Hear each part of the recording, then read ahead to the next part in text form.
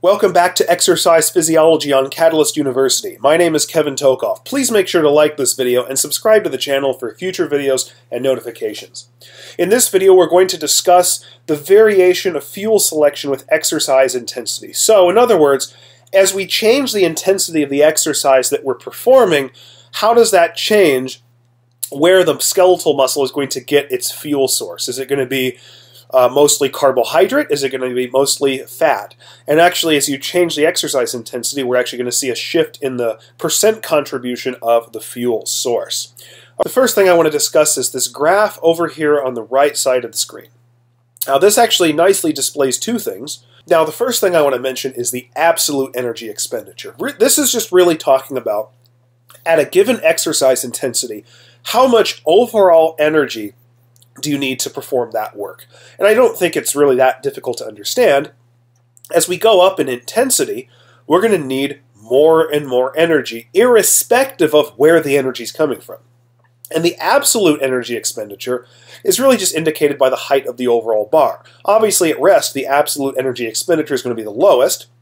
And as we go up in exercise intensity, here we have 75% of VO2 max. We have the highest absolute energy expenditure.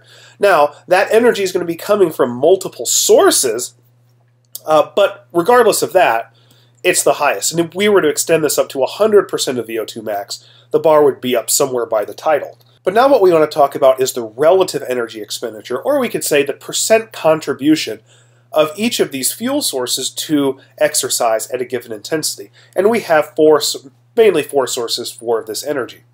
We have muscle glycogen in black, plasma glucose in white, in this light gray, plasma-free fatty acids, and then in darker gray, other fat sources. Okay.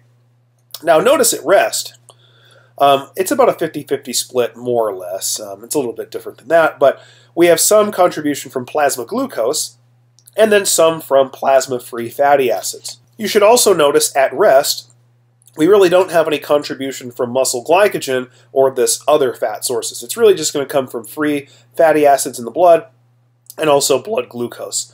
But as we go up and start exercising, so we go up to 40% VO2 max, now we're going to have some contribution from all four of these energy sources. So while we're still going to have plasma glucose playing a role and free fatty acids, we're also going to have a contribution from those other fat sources and muscle glycogen. Now, one thing you should notice is, even though we have this sort of a constant increase in the absolute energy expenditure with increasing intensity, notice that the percent contribution is changing in a different way. If you look really carefully, you'll notice that if we just look at the carbohydrates overall, so plasma glucose and muscle glycogen, if we kind of combine them, that's the black and the white, at 40% VO2 max, which is a relatively low intensity of exercise, we actually have a majority of contribution from fat and a little bit less of carbohydrate, because the area occupied by the black and the white is a little bit less. And as we go up in exercise intensity, what we're going to see is that there's going to be more of a contribution of the carbohydrate and less of the fat. This is much more easily visualized at 75% VO2 max.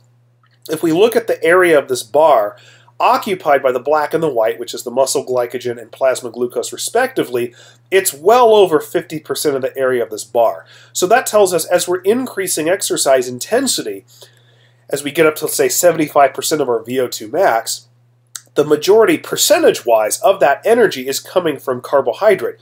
Down here at the bottom, that's from the lipid, or fat. And so a much smaller percentage is actually coming from the fat.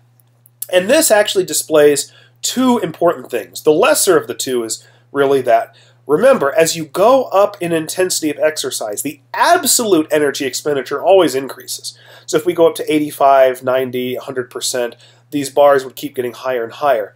But the really important thing for this video is that as you go up in exercise intensity, the percent contribution of carbohydrate to the exercise increases and the percent contribution of fat to the exercise decreases. So if we were actually to go up to 100% VO2 max, we would still have some contribution from fat, but it would be overall relatively small. Overall, the percent contribution from carbohydrate is going to be much larger. And this relative contribution of carbohydrate and fat to a given exercise intensity is really displayed nicely by this graph over on the left, which is very common to see in exercise physiology textbooks. So on the vertical axis, we have the percent energy from fat and carbohydrates from 0 to 100%. On the horizontal axis, we have the exercise intensity displayed as percent VO2 max, 0 to 100. And what we see is, at a low exercise intensity over here at like 10% of VO2 max, which is more or less rest, we have a pretty low percentage contribution from carbohydrate, and relatively speaking, a much higher percent contribution from fat. But notice as we move along the x-axis, or the intensity axis, from left to right, we see that the percent contribution of fat decreases, and then the percent contribution of carbohydrate increases more and more and more. And one of the reasons for this is not the only reason, but it's actually for a cell, like a skeletal muscle cell, it's much easier and more efficient to metabolize carbohydrates. Fat can be metabolized, and it's certainly a good energy source, but when you need a lot of energy really fast, you want the most efficient energy source possible.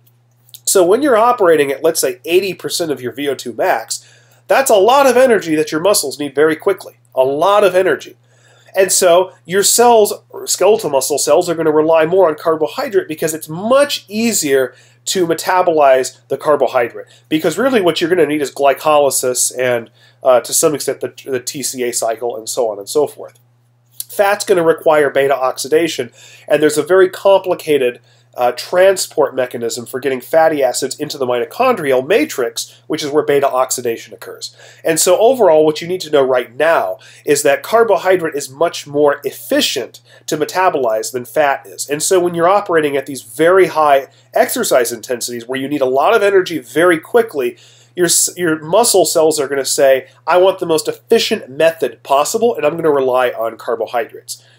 In contrast, when you're operating at 10–20% of your VO2 max, which is a very low intensity, your muscle cells can more or less live without that efficiency. So they're going to rely more on fat at these lower intensities, okay, and a lot less on carbohydrate. Okay, so this is a very important figure that's often asked in some form or fashion on exams and so forth.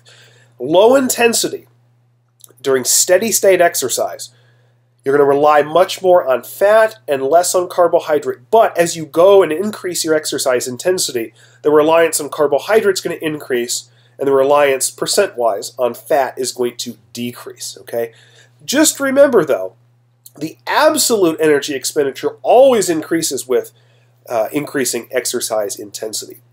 So if we really had to sum up this video, be by this stuff at the bottom. So when you're at a rest or low intensity of exercise, let's say 10–20% of VO2 max, you're going to be metabolizing mostly lipid, percentage-wise. Okay.